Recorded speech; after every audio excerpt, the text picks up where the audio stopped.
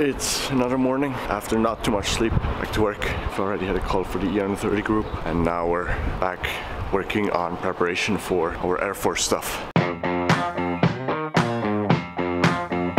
Alright, so I'm done with the official part of Air Force for the time being, 2-day preparation course. And now I'm headed over to the airplane museum here in Dübendorf, where I'll meet my dad and we'll go fly a very old plane, the Tante Ju. I'm looking forward to that, and then it's time to head home. The Tante Ju is a pretty old aircraft as well, so right next to the hangar they maintain it, and where we're gonna leave from is a museum for both air defense and old military planes, and that's what you see behind me right now. Pretty cool to see that history, and reminds you of how many airplanes Switzerland used to own. Right now we have 2 types of jets and a bunch of props. The jets are an FA-18 and F-5 Tiger. And for several years the military and the Air Force have been trying to get the okay for new planes. I think they have the budget, but there's resistance from population. It has to be seen whether or not and when we are going to get new jets. It's pretty windy. Going to be a pretty exciting flight. That's the plane. They were built in 1939, so almost 80 years ago. Now we're going to go on board and see how it is to fly a plane that's roughly 80 years old.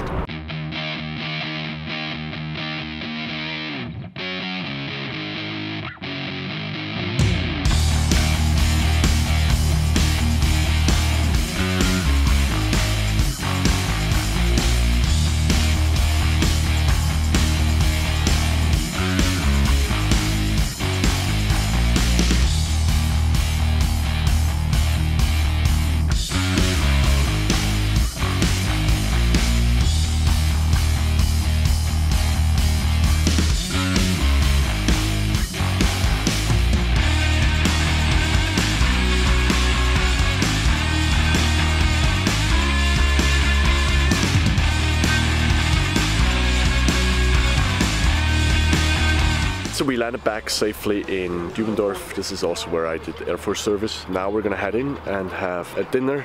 Beautiful flight, another very cool experience that I got to share with my dad, something I'm very grateful for. And with that, I'm just gonna enjoy dinner and then head home. Augie has just arrived. I'm super excited to see him. After that, I'm gonna be off to bed because I'm already tired.